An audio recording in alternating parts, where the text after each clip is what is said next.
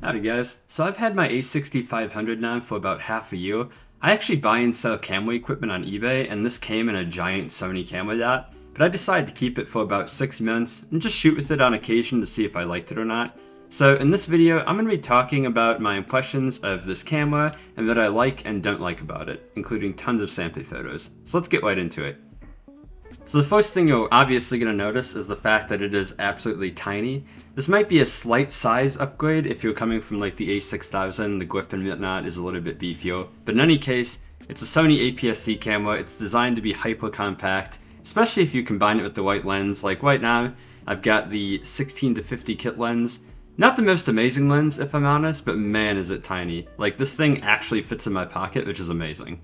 I've also occasionally paired it with something like the Mikey 35mm. This is a tiny 35mm manual focus lens, and as you can see, doesn't really add much size to the camera, fits in my pocket.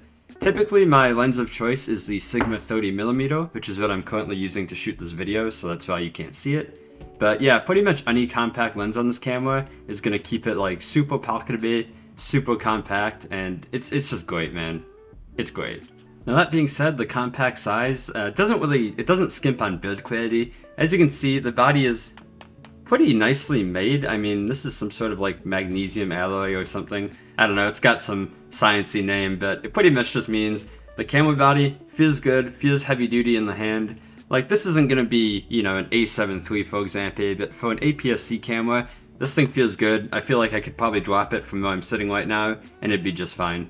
Now, something to keep in mind that this thing doesn't technically have weather sealing. Sony says it's like kind of resistant to dust and moisture, but I think that pretty much means like, you know, don't go swimming with it or anything like that.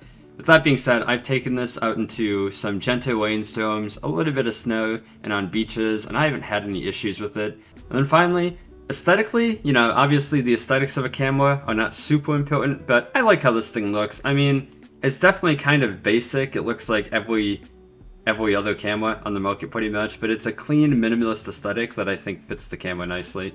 From a usability and like comfort standpoint, this thing is a joy to use, honestly. Like I mentioned earlier, the grip is decently beefy for an APS-C camera. I mean, again, it's not like an A7 III for example, but it is pretty comfortable to hang on to. I don't feel like my hand is cramping when I shoot with this for a couple of hours. But what's really nice about this is there's a bunch of custom buttons. You got like 2 of them up here, and then on the back, most of these guys can be customized. So you get just like an extreme degree of customization to where you can fit it to your needs.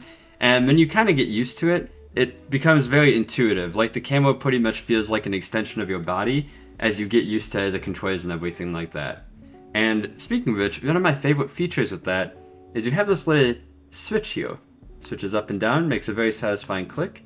And you can customize that button in the center to react to that switch. So that's even more customizable buttons without taking up extra space. Now, as far as image quality goes, I'm not going to speak too much on it. I'll be flashing some, you know, pictures up on the screen here, but if you've done any research into Sony cameras or you've had a Sony camera, you know the sensor in these things are great. I mean, you're going to get crispy, high quality images, 24 megapixels, you know, good amount of detail in editing raw photos, great dynamic range, everything like that. There's not too much to say about it. Pictures just look fantastic, and I have absolutely no complaints. When it comes to video, however, I do have some complaints, but not necessarily about the quality of video. This thing does shoot 4K 30 FPS, 120 FPS and 1080, you know, the specs are fine. They're pretty good, and honestly, daytime footage of this thing looks fantastic.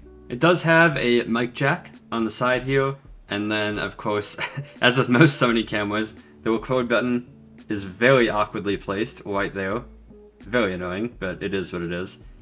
But the big issue with this camera for video, in my opinion, is that the screen doesn't flip up and it does not flip out like this. So unfortunately, if you're like me and you shoot YouTube videos where you need to be in front of the camera instead of behind the camera, this is kind of a no-go, because I've tried to shoot with this thing before, and I mean, I can't see the screen. I can't see myself. So unfortunately, when I've shot with this camera before, I've had to get this like stupid hot shoe attachment that has like a mirror on it so I can like see down into the screen. Huge pain, and honestly, it's really the only thing about this camera that I absolutely hate. Like, if this thing had a flip out screen, I would not even be using my ZV-E10 right now. But yeah, besides that, video quality does look good, so if you're behind the camera usually, definitely recommend this for shooting video. Oh, and speaking of which, I should mention, it does have in-body image stabilization, so you don't necessarily need stabilized lenses or anything, and the IBIS does a pretty good job. It's not amazing, but I can handheld footage usually and get decent results, and I've got some shaky hands. Now with that being said, despite the screen not flipping up, the actual quality of the screen is pretty good. You can see me on it. It's not like incredible, but I've found, you know, playing back images and previewing that I'm trying to shoot, no complaints from me. Maybe I'm just not a snob or something, and then I kind of feel the same way about the viewfinder. The viewfinder is the same size as I think pretty much every Sony APS-C camera. It does the job. It's not extremely high quality, but you know, it's bright enough. I can see in it. I like the sort of viewfinder or rangefinder style where it's mounted on the top like that. So no complaints from me with the viewfinder. And then as for autofocus, I don't even have too much to say about that. I put some like footage up on the screen here showing the autofocus of this thing, but it's pretty much like what you'd expect from Sony cameras. I mean, I've never used a Sony camera, with the white lens at least, where the autofocus isn't honestly insane. I mean, this thing has eye autofocus, it has subject tracking, and they, you know, they're fantastic. Honestly, they're great. For people who like to shoot with manual focus lenses, such as this little guy, this does come with the standard suite of features like focus peaking, magnifier, everything like that. If you want to learn more about manual focusing, I do have a separate video. I'll link it, I think, up there, or is it that side? Maybe it's that side? Something like that. You can go check that out to learn more. And finally, last thing to talk about is the battery life. So these batteries are pretty tiny. They use the typical, like, classic APS-C size battery. And, you know, they're not great, but they're not bad.